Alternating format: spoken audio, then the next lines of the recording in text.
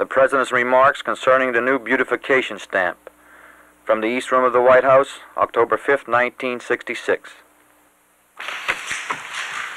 Lady Bird, Larry O'Brien, my friends, I want to thank each of you for coming here this morning and all of you for letting me participate in the unveiling of this new stamp.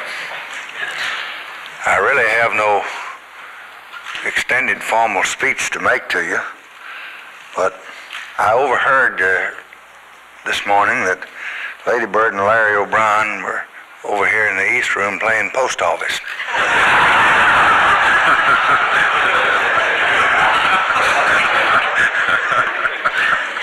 And I thought I'd better get over here and play with them.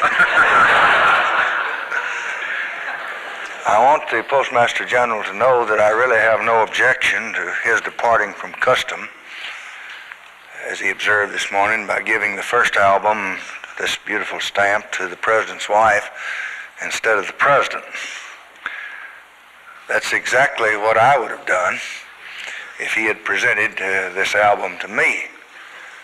And by doing that, you, Larry, just eliminated the middleman in this operation. This is a very proud moment for all of us, and particularly for me. This word beautification has become popular, I think, only recently.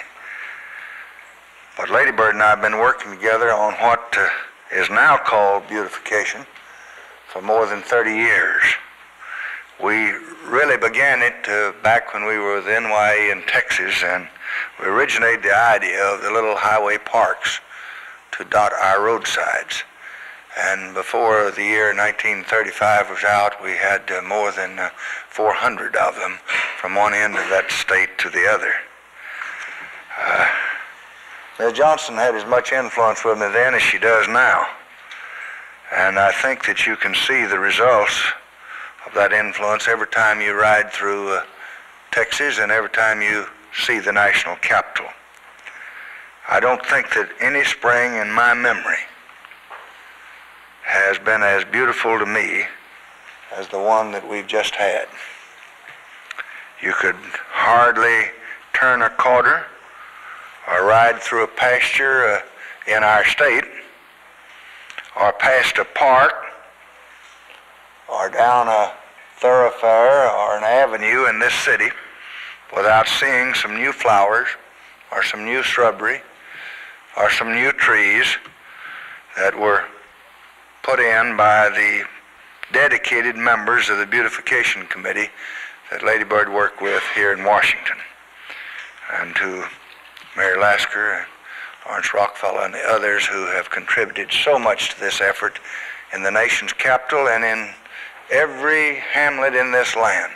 I express to you this morning the gratitude of appreciative people for your leadership and for your dedication and for your generosity. I hope, as I believe all of us hope, that as Washington becomes ever more beautiful, that it's going to be a model and an inspiration to every other community in this land. We have many problems in our country that are going to tax our resources, problems that will take many years for their solution. We cannot wipe out overnight the slums that it took us 100 years to deteriorate, but I think anyone can plant a tree. Everyone can put a flower box in their window. And I hope that this beautiful new stamp will serve as a constant reminder for all of us to do just that. Beauty is not a very easy thing to measure.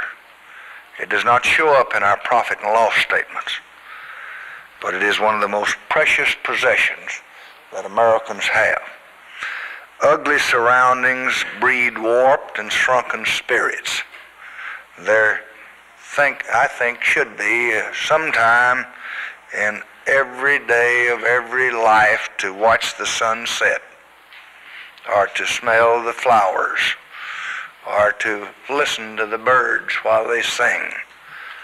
And that's really what the beautification program's all about. You oughtn't to have to go to Wyoming to do it either, Senator McGee. I'm pleased that efforts are being made in areas where we have populations, where we can all enjoy some of these things with our children. I'm pleased that the design of this stamp, as Larry pointed out, also commemorates Thomas Jefferson, for no one understood it better than he did.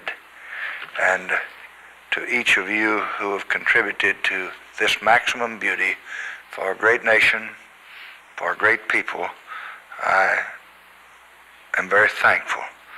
And I'm especially pleased to have the chance to work with Ms. Johnson.